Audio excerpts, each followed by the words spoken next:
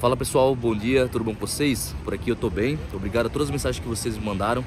Eu literalmente tô bem. Como vocês puderam acompanhar aí, a gente foi brutalmente atacado lá na UFSC. Fizeram uma emboscada pra gente. A gente tinha ido na terça-feira. Se você for aqui no meu canal, você vai ver que o último vídeo foi postado na quarta ou na quinta. A gente fazendo a pintura lá na UFSC, das pichações, lá o patrimônio público. E eu quero levantar um ponto aqui com vocês. Talvez eu não estaria falando com vocês aqui hoje. Eu tava com os meninos, os inimigos públicos, estava eu, Coxenaro, Bétega, Matheus Batista. E a gente foi um pouco ingênuo pelo que aconteceu, porque a gente fez a pintura lá na UFSC e depois a gente resolveu voltar, avisando que nós iríamos voltar. E a gente estava voltando com cartazes para dizer que o MBL estava lá e que a gente estava convidando alguém do DCE para participar de um debate com a gente. Porém, a gente não esperava, isso foi uma chave que foi virada na minha cabeça, que quando a gente chegaria lá, ia ter mais de 10 pessoas nos esperando em uma emboscada que foi completamente armada. Porque foi o seguinte, vou contar aqui para vocês. A gente chegou, subiu aquelas escadas que vocês vão perceber no vídeo da pintura. Quando a gente subiu, tinha duas pessoas mascaradas. Eu vou pedir pro pessoal deixar aqui essas duas pessoas. Vou pedir pro pessoal também deixar o vídeo do qual eu quase levei a facada. Certeza? E aí, beleza?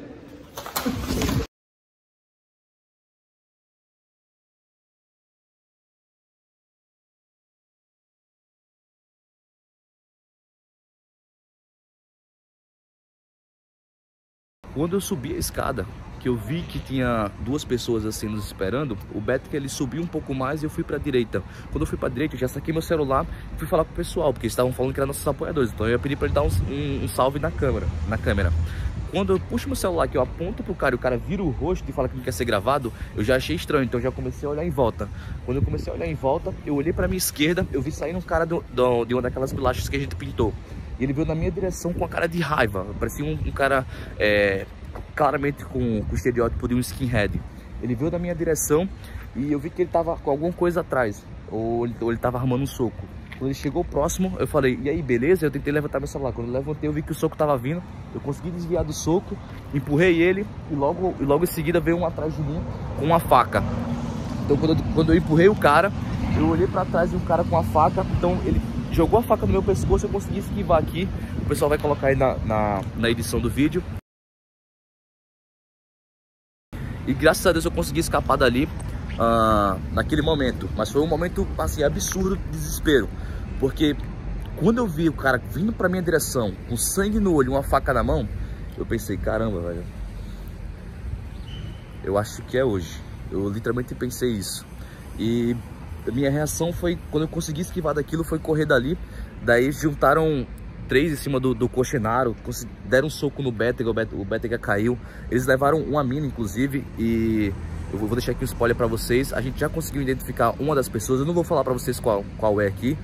A gente vai dar uma segurada nessa informação, mas já conseguimos identificar uma das pessoas. E o seguinte, essa mina, ela tentou me abraçar por trás e pegar meu celular. Eu consegui sair dela dando uma cotovelada. Juntou 3 no Coxenaro. Com o mata-leão, e eu consegui puxar um e a gente foi descendo a escada com mais 2 nele. Daí eu consegui puxar outro e a gente conseguiu fugir. Inclusive tô aqui com os meninos, eu vou falar aqui passar aqui pro Batista contar a experiência que ele teve lá naquele momento. E aí, galera, bom, seguinte, a minha experiência foi menos traumatizante que a deles, digamos assim, porque eu tava um pouquinho mais afastado e a galera não conseguiu nem chegar em mim direito. Mas assim, vocês já ouviram diversas vezes aí o que ocorreu, então acho que eu contar de novo não vai mudar nada. Mas eu queria deixar claro aqui uma coisa, que vocês devem estar achando que a esquerda entrou numa contradição agora, e isso é uma perda para a esquerda, e eles estão se remoendo, sei lá. Mas não, cara, a esquerda ela tá comemorando. A esquerda viu isso aí como uma vitória. Porque a boa parte da esquerda não trabalha sob a lógica de visualização, não sei o que. Não. Se a gente for de novo na UFSC, eles vão estar lá para continuar o trabalho. E o que eu quero dizer com continuar o trabalho? Eles deixaram bem claro nas pichações. É morte, é homicídio. É isso que eles querem. Tinha diversas pichações lá dizendo: ah, você já matou um fascista hoje? Você já matou um nazista hoje? E eles consideram a gente nazista. Então, para eles, a gente tinha que estar morto. E foi isso que eles tentaram fazer. Então, para a esquerda, cara, isso foi uma vitória. Eles terem espancado o Bétega, terem torturado o Bétega. Eles torturaram o Bétega.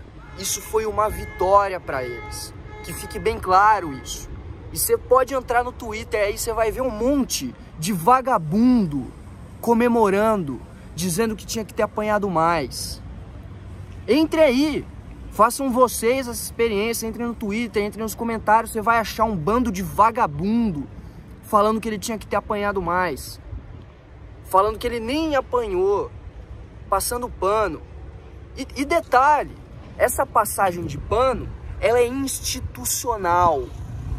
Isso aconteceu com a conivência da instituição da Universidade Federal de Santa Catarina. Porque aquela merda daquela universidade passa pano, a gestão passa pano. Tudo aquilo ali é arquitetado. A gente foi pedir socorro para os seguranças e os seguranças fugiram. A gente foi pedir socorro para os seguranças e eles tentaram debater com a gente como se a gente fosse os errados da história. Não é só os estudantes, não.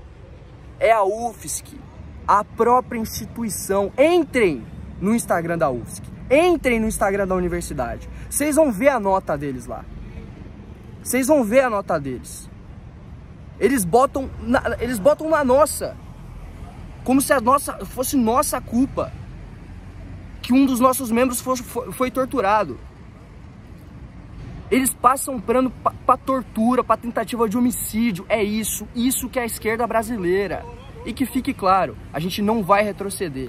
A gente não vai retroceder, porque a esquerda tá tendo isso como uma vitória. E vocês acham que a gente vai parar? A gente não vai parar não, velho. Só espera, só espera.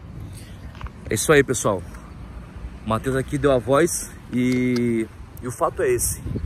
Eles acharam que, quando os caras apanharem, eles vão parar. A gente não vai parar. A gente não vai parar. A gente vai continuar.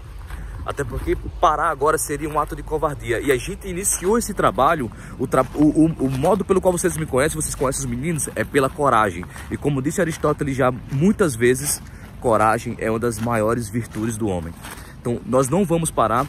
Eu espero contar com o apoio de vocês. Como o Batista bem colocou aqui, vocês viram aqui no vídeo, foi literalmente uma tentativa de homicídio. Eu fui um dos caras que foi tentar falar com segurança e eles não deram apoio pra gente. O agente federal, ele quis debater comigo, ele não veio dar suporte pra gente, não quis nem sequer fazer uma escolta, pasme, ele não quis fazer uma escolta nossa até o estacionamento pra gente entrar na porcaria do carro, sendo que a gente tenha sofrido uma tentativa de homicídio.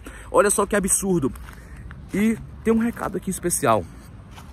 Reitor da UFSC, se prepare que a gente vai vasculhar o orçamento da UFSC. A gente vai vasculhar tudo o que está acontecendo ali. Sem querer, a gente mexeu num ninho de formiga muito grande. Eu não sabia, eu fiquei sabendo depois. Mas aquele setor do convívio que a gente entrou é um setor não só de alunos vagabundos que ficam pichando. É um setor onde existe ali uma comercialização de drogas. Existe ali o tráfico de drogas influenciando aquela região dentro de uma universidade pública. Nada novo no Brasil. A gente sabe como o Brasil funciona. Mas aqui é o seguinte, a gente conseguiu dar luz para isso, a gente não vai parar e esse trabalho vai continuar sendo feito, beleza? Eu agradeço muito as mensagens que eu recebi e de coração. A minha mãe sempre fala comigo, velho. Eu não podia nem... Talvez eu não estaria nem falando aqui com vocês se aquela porra daquela faca pega no meu pescoço. Minha mãe desesperada, velho. Então esses caras não estão de brincadeira. Ontem virou uma chavinha na minha cabeça. Esses caras não estão de brincadeira. A política é guerra. A política é guerra e eu preciso que vocês estejam com a gente. Porque a gente tá arriscando a nossa vida pra estar mostrando essas coisas pra vocês, que o Brasil real não é esse Brasil que tá na mídia, não é o Brasil que tá na Globo. Não é o Brasil que a gente vê na mídia. O Brasil real é esse aqui. O Brasil real é o que a gente passou lá. Que a gente quase morreu tentando colocar o dedo na ferida e tentando mostrar coisas de poderosos, beleza? Esse é o Brasil real. Graças a Deus eu consegui passar por esse livramento e eu vou continuar aqui o trabalho. Espero contar com vocês, pessoal. Um abraço.